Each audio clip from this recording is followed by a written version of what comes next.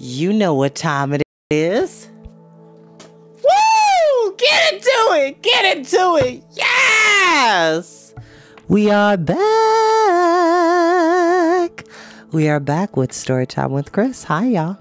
I know I'm a little bit late this time, but I had a very, very long day at work and had a very informative and pivotal manager meeting that went a bit long, which is fine because great progress is made when great minds are allowed to have the freedom to think at length. So I do apologize for my tardiness. So I am here. And of course, as I always say, you're more than welcome to watch these in your spare time, in between time, nap time, relaxing time, chillaxing time, work time, sleepy time. Whatever you need to hear a highly animated voice bring you magical stories right to your home. And if you haven't done so already, like, share, and subscribe onto the YouTube channel. The link is within my bio as well as on my Instagram.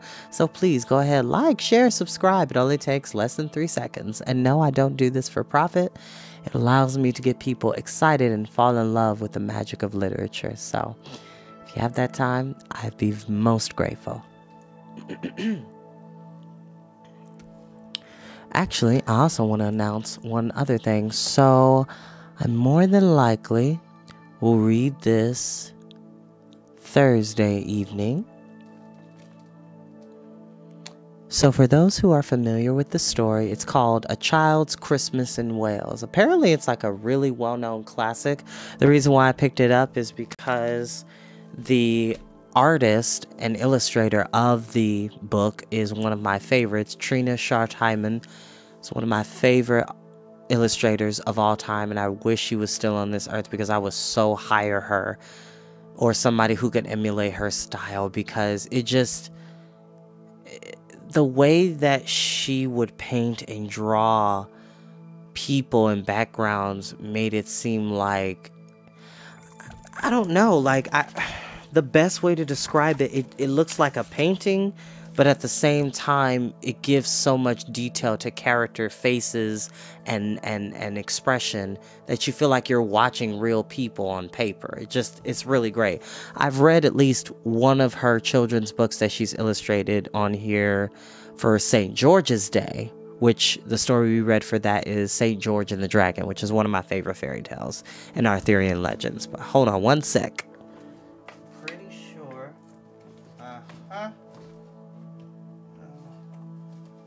Buried below. I see it. Come on. Okay. Hold on, yeah, I'm gonna find it. Hold on. Hold on. Meanwhile, the Super Friends were looking for the text. Hidden somewhere in the... Aha! There it is. If it was a snake, it would have bit me. It's okay. Alright. There we go. Okay. Whew. No, there's always silly shenanigans on Storytime with Chris. So I'm going to show you an example of her artwork. It just... See, hopefully everybody can see. So like, it looks like a old school oil painting with a touch of realism art attached to it. It almost reminds me of like how Norman Rockwell would illustrate his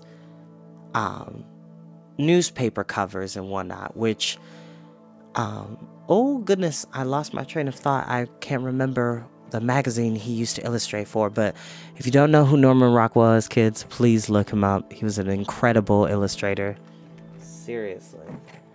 I'll put you back. And I will make a formal announcement after this reading of The Black Cauldron. And of course, I don't own the music that you're listening to in the background, which is brought to you by Mr. Ambiance. Oh, and thank you for that like, whoever that was. I appreciate you. All right. Now, no more gushing. Let's go ahead and get into the story.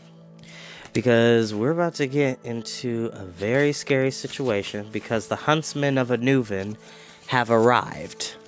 And if you remember from the previous chapter, the huntsmen are not the Cauldron born. So the Cauldron born are zombie warriors that can't be destroyed or killed. But the huntsmen of Anuvan are mortal men who have sided with the Dark Lord Arorn and have pledged their allegiance to him. So whenever one of them falls in battle, the others that remain get stronger. And that's incredibly scary. It's like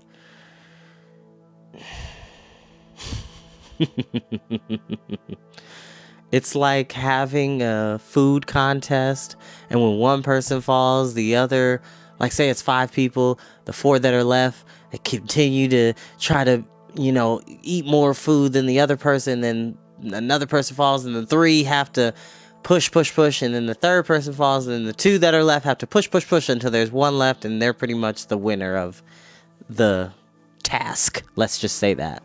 So they just get continuously stronger. So we're about to find out because Princess Ilanwe and Gurgi have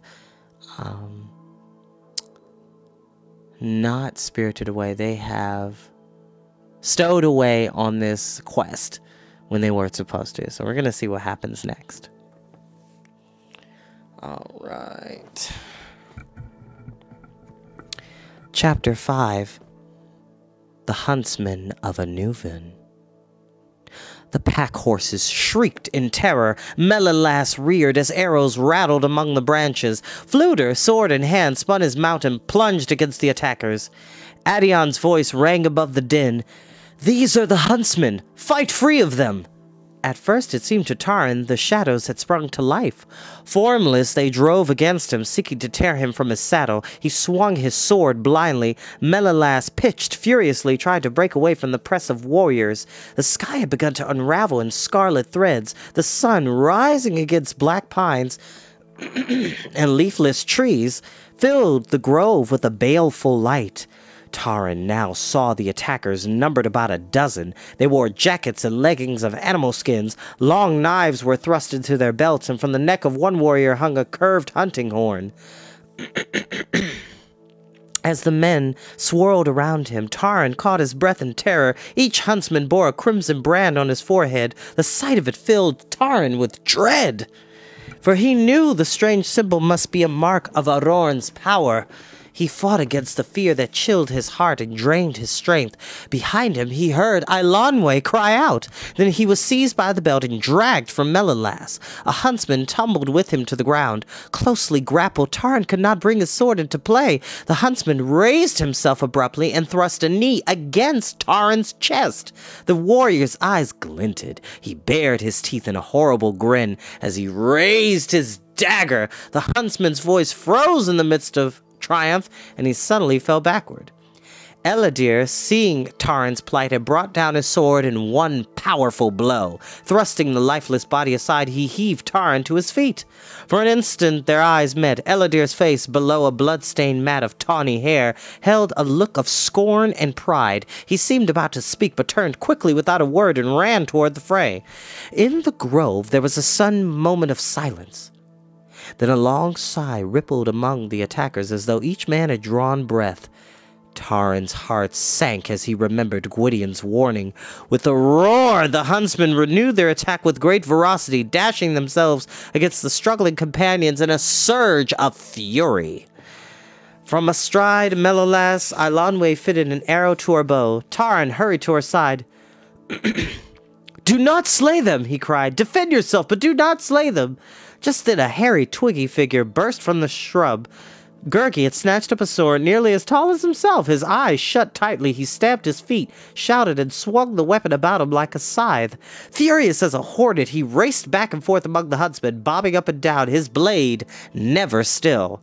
As the warriors sprang aside, Taran saw one of them clutch the air and spin head over heels. Another huntsman doubled over and fell, pounded by invisible fists. He rolled across the ground in an attempt to escape the buffeting. But no sooner did he climb to his feet than a shouting, thrashing warrior was flung against him. The huntsmen lashed out with their weapons, only to have them ripped from their hands and tossed into the shrub. Against this charge, they fell back in alarm. Dolly! Taran cried. It's Dolly!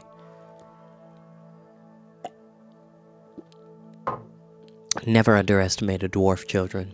They are powerful warriors for a reason. Just saying. Adion took this moment to plunge forward. He seized Gurgi and hoisted him to Luagor's back. Follow me!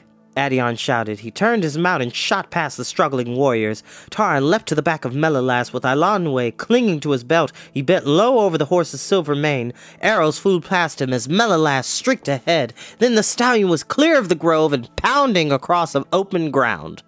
Ears back, Melilas galloped past a line of trees. Dry leaves flew in a whirlwind beneath churning hooves as the stallion sped to the brown crest of a hill. For a moment, Taran dared to glance behind him. Below, a number of huntsmen had separated from the band and with great strides held to the track of the fleeing companions. They were swift, even as Gwydion had warned. In their jackets of bristling skins, they seemed wild beasts rather than men as they spread in a wide arc across the slope. As they ran, they called out to one another in a weird, wordless cry that echoed almost from the brooding crags of Dark Gate itself. Cold with dread, Taran urged Melilas on. Clumps of grass rose high among fallen tree trunks and withered branches. Ahead, Luagor galloped down an embankment. Adion had brought them to a riverbed. Dark water lay in a few shallow pools, but for the most part it was dry, and the clay banks rose high enough to offer concealment. Adion reined in Luagor and cast a quick glance behind him to make sure all had followed, then beckoned the companions to move forward. They set off at a rapid gait. The riverbed would wound its way through high-standing firs and tattered alders, but after a little time the embankment fell away and a sparse forest became their only cover. Although Melilas did not slacken speed, Taran saw the pace had begun to tell on the other horses. Taran himself longed to rest. Dolly's shaggy pony labored through the trees. The bard had ridden his own mount into a lather. Elidir's face was deathly pale, and he was bleeding heavily from his forehead. They had not, as far as Taran could tell, stopped hastening westward, and Darkgate lay some distance behind them, though its peaks no longer could be seen. Taran had hoped Adion could have fallen back toward the path they had used earlier with Gwydion, but he knew now they were far from it and traveling still farther. Adion led them to a dense thicket and signaled them to dismount. "We dare not stay here long," he warned. "There are few hiding places Aurorn's hunters will not discover." "Then stand and face them," cried the bard. "A flam never shrinks." Yes, Gurgi will face them too," put in Gurgi, although he seemed barely able to lift his head. "We shall stand against them only if we must," Adion said. "They are stronger now than they were before and will not tire as quickly as we will."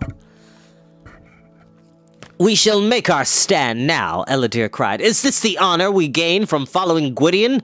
To let ourselves be tracked down like animals, or do you fear them too much?" "I do not fear them," Taran retorted, "but it is no dishonor to shun them. This is what Gwydion himself would order." Ilanwe, though exhausted and disheveled, had not lost the use of her tongue.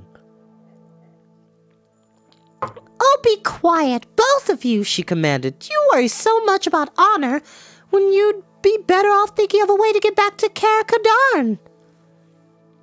Taran, who had been crouched against a tree, raised his head from his hands. From a distance came a long, wavering cry. Another voice answered it, then another. "Are they giving up the hunt?" he asked. "Have we outrun them?" Adion shook his head. "I doubt it. They would not pursue us this far only to let us escape."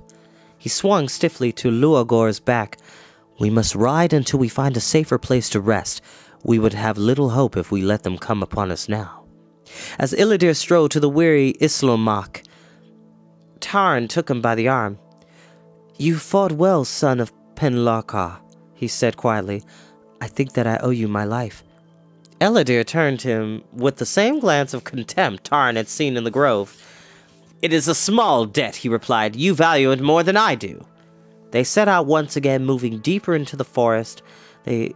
as rapidly as their strength allowed. The day had turned heavy with dampness and chill. The sun was feeble, wrapped in ragged gray clouds. Their progress slowed in the tangle of underbrush, and the wet leaves mired the struggling animals. Dolly, who had been bent over his saddle, straightened abruptly. He looked sharply around him. Whatever he saw caused him to be strangely elated. There are fair folk here, he declared as Tarn rode up beside him. Are you sure? Tarn asked. How do you know? Though he looked closely, he could see no difference between this stretch of forest and the one they had just passed through. How do I know? How do I know? Snapped Dolly. How do you know how to swallow your dinner? He kicked his heels against the pony's flanks and hurried past Adion, who halted in surprise. Dolly jumped down and, after examining several trees, ran quickly to the ruins of an enormous hollow oak. He thrust his head inside and began shouting at the top of his voice. Taran, too, dismounted with Ilanwe at his heels. He ran to the tree, fearful the fatigue and strain of the day had at last driven the dwarf out of his wits. Ridiculous, muttered Dolly, pulling his head out of the tree. I can't be that far wrong. He bent siding along the ground and made incomprehensible calculations on his fingers. It must be, he cried. King Idleleg wouldn't let things run down this badly. With that, he gave a number of furious kicks against the tree roots. Tarn was sure the angry dwarf would have climbed into the tree itself had the opening in the trunk been larger. I'll report it, Dolly cried. Yes, to Idleleg himself. Unheard of. Impossible. I don't know what you're doing, Ilanwe said, brushing past the dwarf and stepping up to the oak, but if you tell us, we might be able to help you. As the dwarf had done, she peered into the hollow trunk. I don't know who's down there. Excuse me, y'all. Ilanwe was a bit tired after that battle. But we're up here, and Dolly wants to talk to you. At least you can answer. Do you hear me? Ilanwe turned away and shook her head. They're impolite, whoever they are. That's worse than somebody shutting their eyes so you can't see them. A faint but distant voice rose from the tree. Go away, it said. And that is where we will end for tonight. This is a fun series to read. I've read it several times in my youth, and I love that I get to share it with you all. So, I hope you all have a lovely night. I will see you all tomorrow. Be good. Bye-bye.